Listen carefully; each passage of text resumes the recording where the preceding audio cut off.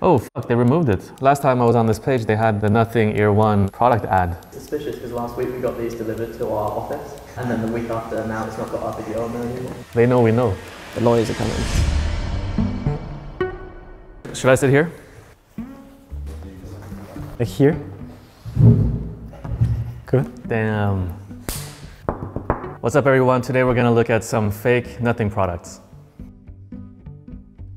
So, Felicien Joseph, I'm an industrial designer. I'm Joseph, and I'm a technologist at Nothing. I'm prepared, I'm excited about this. I'm curious to see whether we can learn from them and drive our costs down.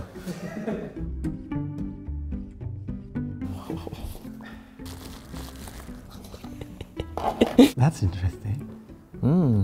Kinda like this guy. The packaging looks very different from ours, definitely. But yeah, there's a lot going on.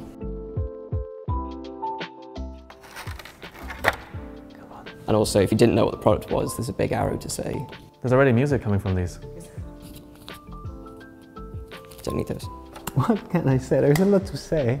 Okay, interesting. These are really, really light. On ours, we have a white circle. Here, there's a red X. Without picking up and actually trying to put it in my ear, I don't think I'm going to know which one is left and which one is right. Which is not appealing. They copied our homework, but they definitely changed it up a little bit. I mean, the packaging is really, really bad. But yeah, the quality of this is like really not good.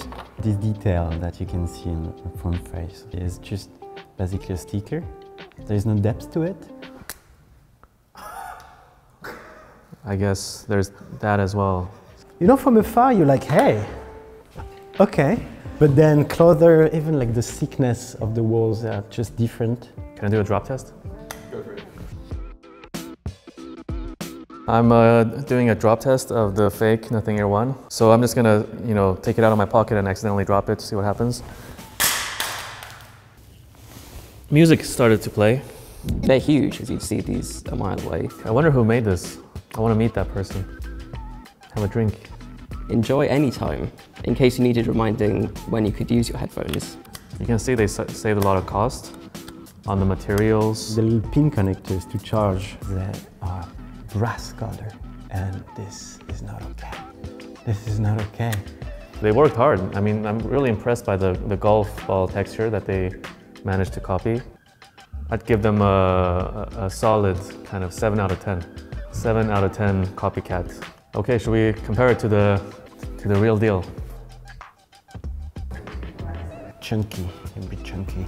They seem, yeah, they're quite a lot bigger as well. The fake one is a little bit lighter. It's not as satisfying as ours.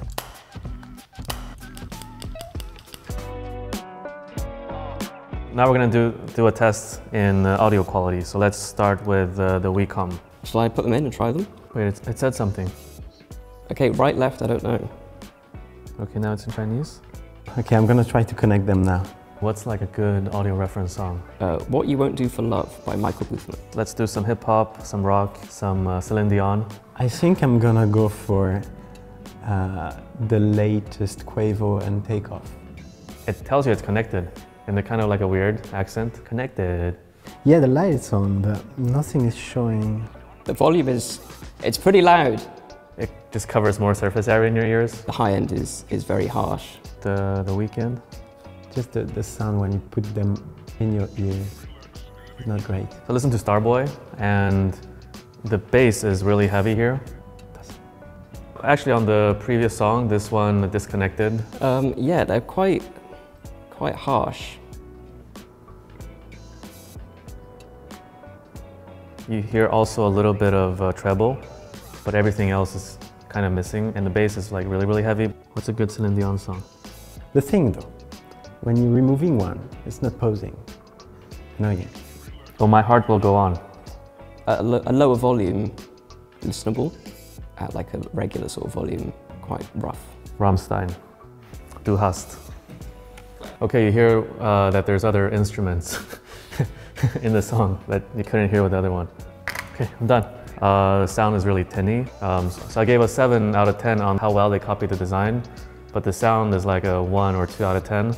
I don't know, let me guess the price. I would say $17.99. Oh, there's another one that looks like ours. You would just sort of see these in like Primark when you get to the tills, and there's just all the random stuff. £15. It's like a 17.99 to me, but 25 quid, £30 maybe? 15 quid. 15? Oh, wow, okay. Oh, fuck, they removed it. What? Last time I was on this page, they had the Nothing Ear 1 product ad. Suspicious because last week we got these delivered to our office, and then the week after now it's not got our video on there anymore. The lawyers are coming. They know we know. And one of the users actually made their own side-by-side comparison. what would be my final verdict? Let's see. It's okay, you know, it's not like completely disgusting. Sound-wise was only a little bit awful. So overall, a bit awful.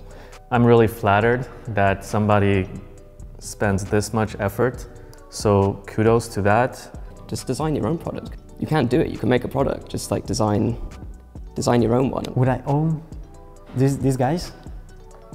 No, I'm not willing to do that, no, I'm enjoying this one. You know, on the design, it's a 7 out of 10, but on the sound quality, it's really shit. Yeah, they weren't good. Today we checked out some fake Nothing Ear ones, and you know, at the start I was like, hey, can we learn something from them in terms of how to drive our costs down? And the verdict is probably not. Not bad, but not good, that's what I'd say. WeCom, guys, like, what are you doing with your lives? This is electronic waste. You know, we only live once. It's garbage. Literally, man. Yeah. It's like a McDonald's toy. Yeah. Yeah. I mean, nobody would want this for free. Do you know where the rubbish bin is?